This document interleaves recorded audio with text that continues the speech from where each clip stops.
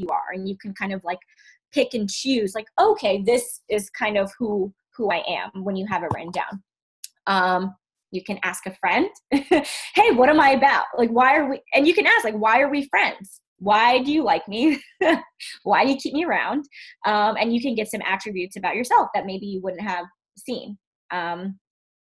Also, my favorite tip, go shopping, because you will figure out the things that you like, your style. You know, do you like things that are a little bit more flashy? Did you maybe just buy an all sequin silver glitter jumpsuit from Rent the Runway? Sorry, I did. So like find things that like speak to you, like maybe, or if you don't like shopping, then I'm sorry, don't go shopping. But I think shopping is a great way to kind of figure out your own style and what you like. And then, what did you say, Carolyn? Oh, the recording's in 3 parts. Oh no. Okay. Keep a diary or a journal is another tip that I would give you guys, kind of similar to the brain dump. But if you have like a diary, you know, it has your feelings, your thoughts, your actions, and you'll get a great idea of kind of who you are and what you represent. Pictures, literally take pictures everywhere. That is what I do. While yes, it is annoying, and I think Ryan wants to kill me sometimes, it really is the way that I have consistent content, is because I'm taking pictures all the time wherever I go. And you always just want to have a like stockpile of photos, because I've been there when you're like, oh my gosh, scrolling through your phone, like I don't have anything, guess I'll just take another selfie, right? So it's cool if you go out, and even if you take a picture in your backyard or on your front steps, you know, something different.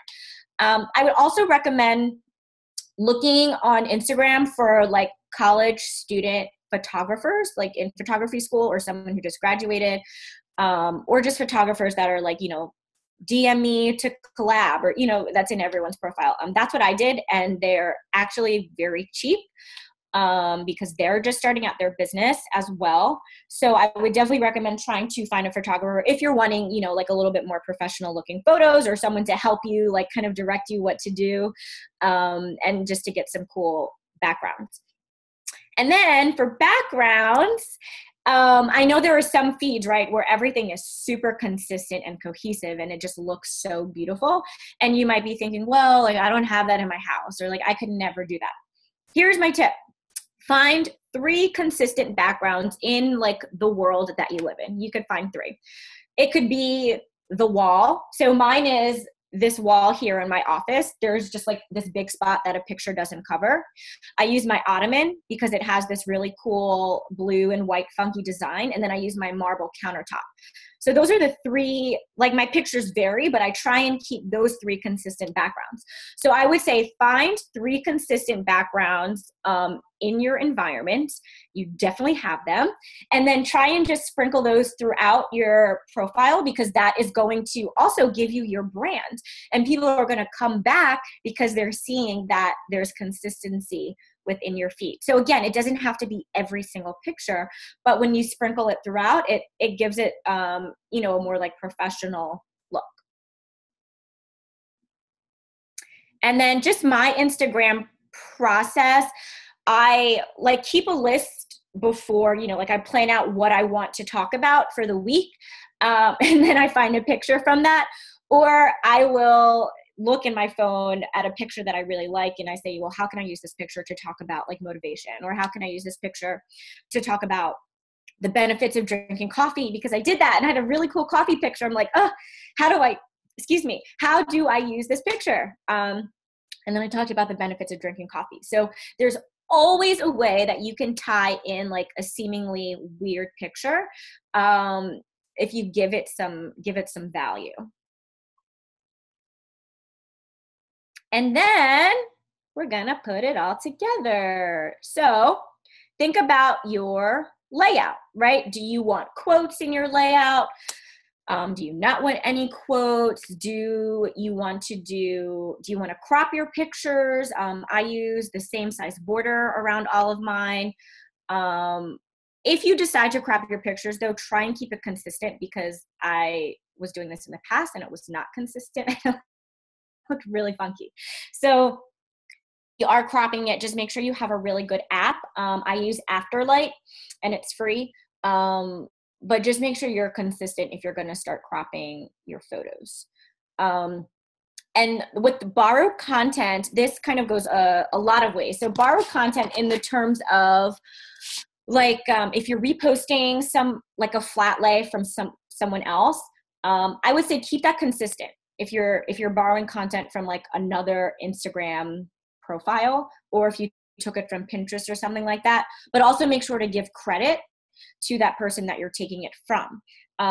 Not only because like it's just the right thing to do, but also it's going to boost engagement on your post because you're adding that other brand or company, so more people are going to see it, and it's just another cool way to get your name out there. So I said, I wouldn't be afraid of using borrowed content, but there is just a way to do it.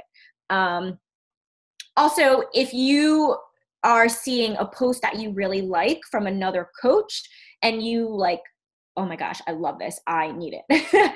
Obviously ask the coach, but I would say like read the post and see what they are talking about, because chances are there's a way that you can say what they said better, like in a better way to serve your brand. Because what works for someone else and their brand may not like translate to your brand. Just think like how different all of us are, right? And we all have amazing ideas. So I think it is awesome to borrow content, but there's a way to like really, what's the word I'm looking for? To like maximize on the borrowed content, but like flipping the script and like changing it to use like your funny words and your slang and stuff like that. And then I had something else to say. Oh, reposting. So this is another cool way to use borrow content for your brand. If you have a hashtag that you want to use, and Emmy, sorry, you're just the first person under my face, so I'm using you. But if it was like hashtag Emmy's Vegan Tribe, and like all of her challengers use that hashtag whenever they post it on Facebook or Instagram, you can use their pictures and post it on your Instagram and say, hey, look what Emmy's Vegan Tribe is up to, like hashtag Emmy's Vegan Tribe. So that's another way that you will always have content if your challengers are also posting and using a hashtag, because you will have that still with like, it's still in your brand, which is super cool. And you don't have to think of anything because they already posted the picture. Maybe just like change a filter so it matches your brand. But I think that's another cool way to use borrowed content. And then also like overall, is your brand, like, is it light? Is it dark? Is it airy? Is it bold? Is it like vintage? Like there's tons of filters you can use. So just think of like, again, what you want your brand to represent and how you want people to feel when they're coming to your page. And super important, can I see your face? If it's like a front facing picture, obviously. What's in the picture and like, what the hell does this mean? Like think when people are coming to your Instagram, scroll, like, up, down, right? It's like super quick, but they want to know like, how is this helpful to me? Why am I on Emmy's page? Right? Why am I on Lauren's page? Sorry, you guys are right underneath me. That's what I used to. So also I would say beware the selfie and the standard food picture, because I realized from what I was saying before, what I was doing was just being like super selfish and posting like just about me. So if you're posting like a workout selfie, amazing, but how is that valuable to like anyone else? Like they're gonna be like, oh, I don't care, she worked out again, cool. Maybe like give them a workout that they can do. You know, what workout did you do and how can that help? Or like, what are the benefits of doing crunches? What are the benefits of doing a plank? Something that's gonna provide value. When you're showing like food pictures, what's the benefit of that food that you're showing? Or what's an easy way that they could cook it in like 30 minutes or less? Or where can they find awesome recipes? Or you can guide them to your free recipe book. Something that's going to add value. Again, this does not have to be every single time, but you just want this consistency within your brand that you're helping people with, you know, why they're following you. And then I just love this quote from Dita Von Tess: you could be the ripest, juiciest peach in the world, but there will always be someone who hates peaches. So, you could like have done all this work on your brand and then someone's like, ugh, I hate that picture that she posted. Okay, cool. Then that person doesn't like you and it doesn't matter and they are not your tribe and they are not your brand. So do not worry about offending anyone. Unless it's like super offensive to like people in general, but do not worry about offending people. Just be yourself and you will notice your brand developing. And then the last thing I wanted to talk about, and I'm sorry if there's children, cover your screen. My favorite quote, while I do not stand by the actions of Bill O'Reilly, I'm sorry, but I love this quote, fuck it, we'll do it live. Because everyone needs to be going live because it is just a super amazing way to translate your brand from like paper to person. Like you've been talking about all these amazing things and people want to like see your face. They want to hear your voice. It's like the same thing when you're dating someone, right? When they text you and then they call you, you're like, oh, this is what you sound like, right? It's different. It's different hearing and seeing someone than just seeing them like on the internet. So what is the benefits of going live, right? It's visual versus auditory. So see me versus hear me. See me in terms of Instagram is just see me, see what I'm doing. And then, hey, this is my voice. This is what I'm talking about. Oh, I see something in the chat, but it's not popping up. Let me see. What did you say? Oh, yes. How you can prove you're not a catfish. Yes, thank you, Nicole. Okay, so super important about going live. Like guys, think about a majority of the decisions as a consumer that you've made in your life. You probably saw a commercial or like you heard someone else, a friend, telling you about it. The rules don't change because it's online. You're the same consumers who are watching TV and like hanging out with their friends like, hey girl, where'd you get those jeans? Those are awesome. These are the same people that are following you. So yeah, it's cool to like post about it, but it's even cooler to talk about it. So it builds know, like, and trust. People get to know you, they get to like you, and they trust you because you're not just posting about it, you're talking about it. So yes, it's for the chatty Cathys, the silent Sallys, it's for everyone. So if you're like, oh, going live isn't for me, it is for you. I promise that it's for you. And if you're afraid of going live, I'm sorry to say it's not going to get any easier just thinking about it. Because let me tell you what's going to happen. You're going to like come up with this horrible vision in your head of what's going to happen or of what's not going to happen. And it's going to be completely not even close to the reality of going live. So it's for everyone. I would say literally just go out there and do it. And if you're scared, here's how you can like baby tiptoe your way into going live.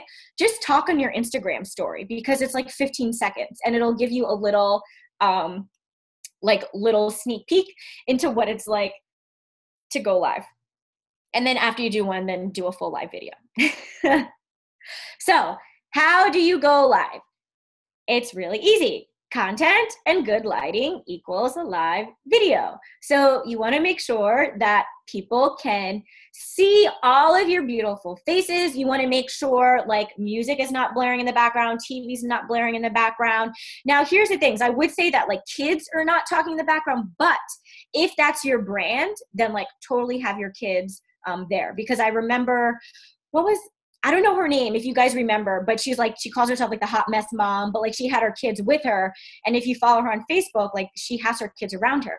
So if that's part of your brand, like totally keep that in. Like if your dog is with you, I know Nicole, you have your cat with you sometimes, like if that's your brand, then keep those things with you.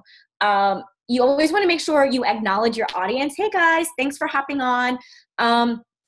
And as people are hopping on, acknowledge them if they're liking, if they're commenting. And then tell a story. So this is, I think, a really creative way of going live rather than starting with, so I did this last week. I wanted to talk about how to make a decision. Now I could have started with, hey guys, this is Alex, and today I'm going to talk to you about making a decision, right? Well, that's okay. But then here's how I did it instead. I remember 3 years ago when I first moved to Philly and there was this huge snowstorm. Are you hooked yet? I hope you are. But that is how you can like tell a story versus just going out there. So, I mean, not a long story short, but it was about me making a decision to quit my job and how this snowstorm like almost kept me trapped there. And that's what helped me to make a decision.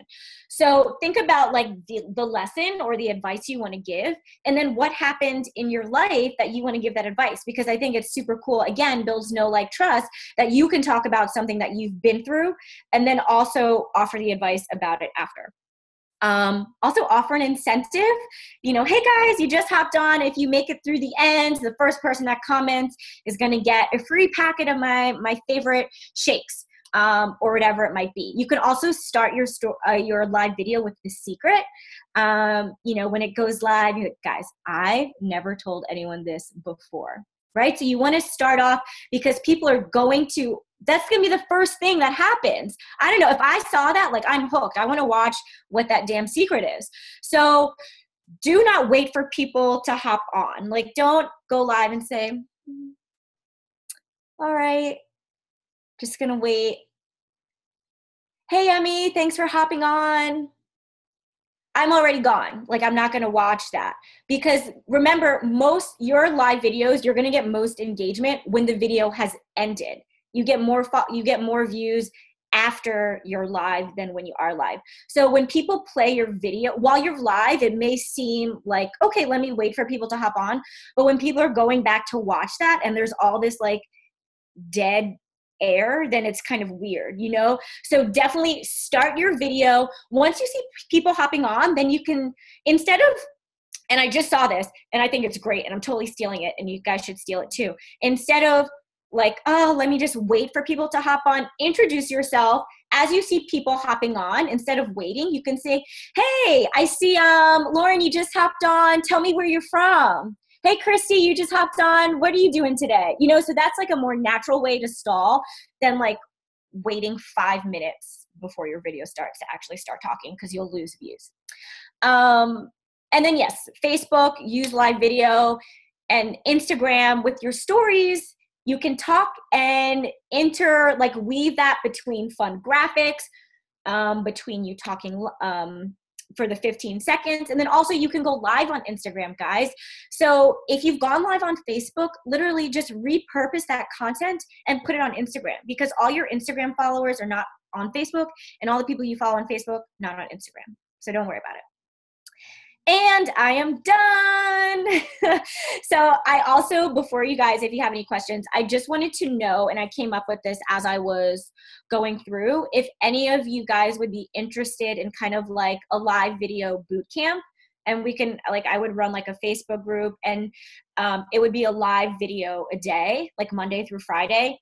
Because this is what I realized. When I go live once, I get like maybe 100 to 200 views. But when I go live 3 days in a row, that's 100 to 200 views every day. So that's like tripling the people that are seeing your stuff. So yeah, just let me know if you guys would be interested in doing that. I would be more than happy to like host it and post like content and tips and give you guys feedback on going live, just because I really love doing it. I think it's like my own personal talk show. Yeah, let me know. And then questions. I'm done talking. Unmute yourself. I'm sorry if my cursing offended anyone. Does anyone have any questions? That was so awesome. I took so many notes.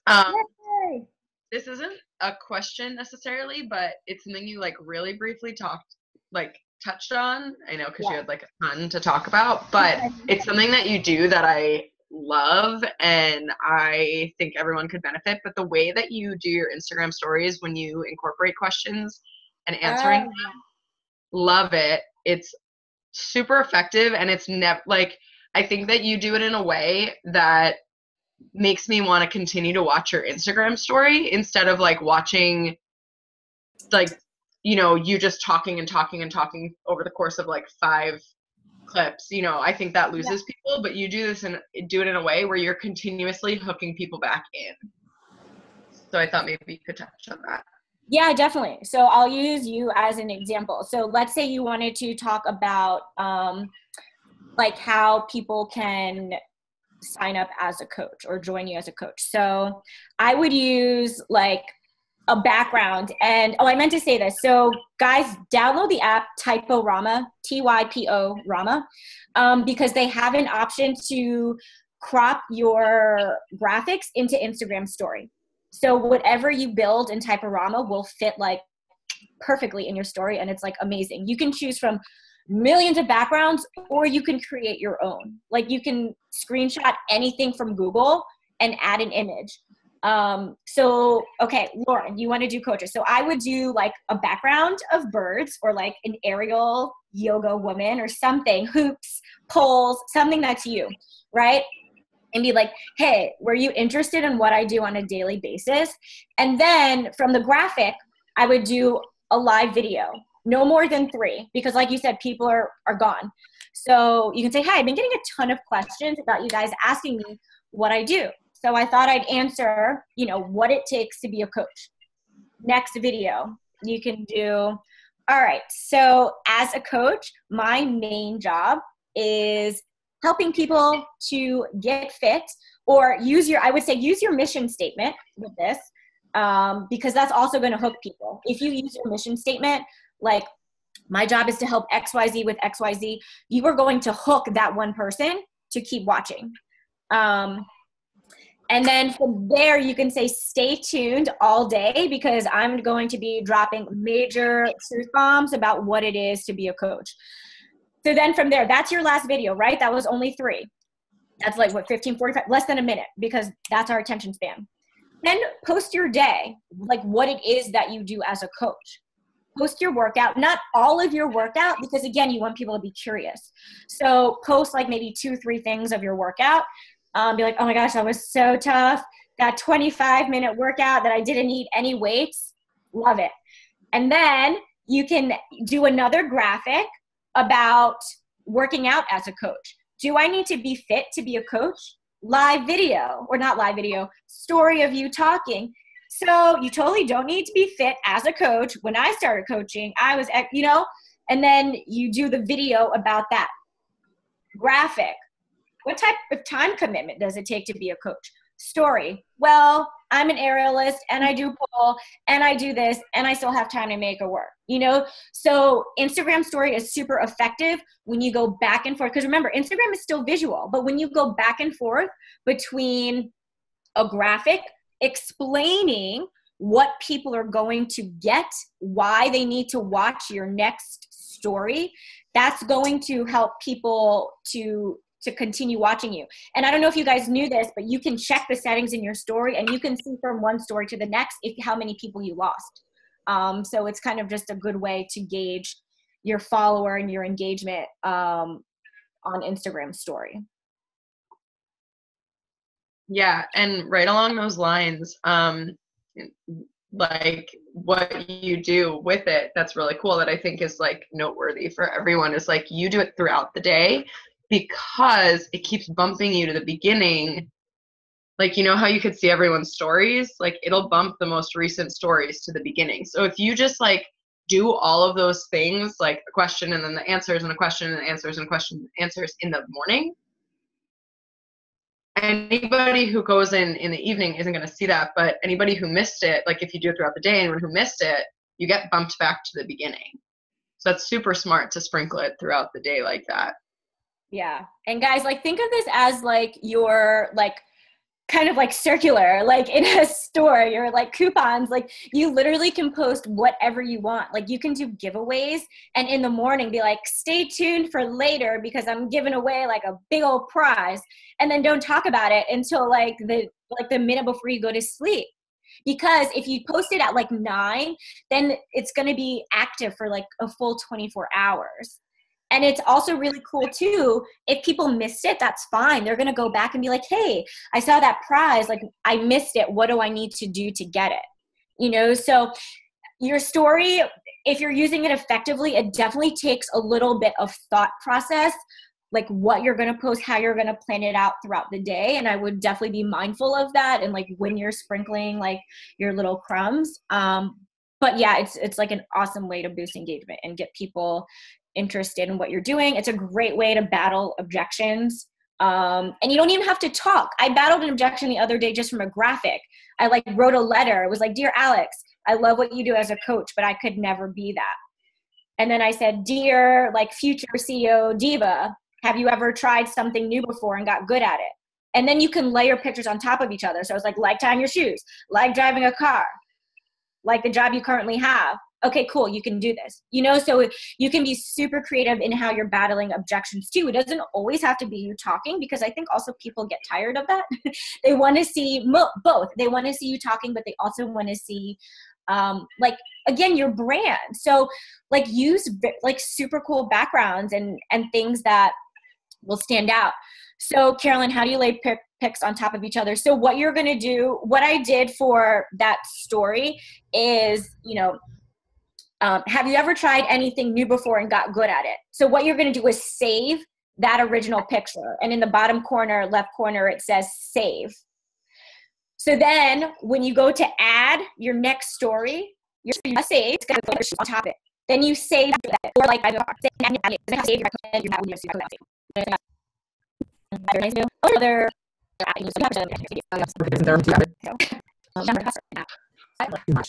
feel like I go into my often the next day go in delete this day before so I'm again super effective, but throughout the day, I love dogs and like to go hiking and all that stuff. So themed days, where you feature your dogs. And then themed days where you feature your outdoorsy stuff and hiking. And then the consistency is your workouts, your PD, working your business, but that way you're not having all of Christy at once. But if you choose certain days to feature certain things that are particular to your brand. Yeah, that makes sense. But at the same time, I feel like what happened today, if I would talk about that tomorrow, I don't feel like I'm being authentic because it didn't happen. Yes, tomorrow, the shit that happened today with my dogs, I was just in that zone and I was I have to shift. Yeah, well, that's fine. I think that's fine on the daily. Well, I think then you have to be super careful about pick and choose what you want to share. Because you obviously with 2 dogs, they're going to have a lot going on. But I think today, a lot was going on with the shit on the floor. So maybe tomorrow, you don't share a bunch about your dogs. You touch on what happened from yesterday, from today. And then keep it moving, because people will be all right, I get it. The dogs, so you do want to switch it up. But I don't think don't be afraid of sharing too much. Again, that's you, that's your, that's going on. But a trail picture or so I think time now, because you can take the same color. I always use fine, really easy. It's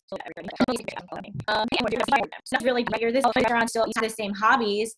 How you life. So rather than talk about the features of Shakeology, right? Instead of the feature, talk about it. So so talk about just the benefits to your specific target market. So, hey girl, I know you are so tired coming home from work. So am I. This amazing shake has boosted my energy and it keeps me full because it has list 2 ingredients, not 20,000.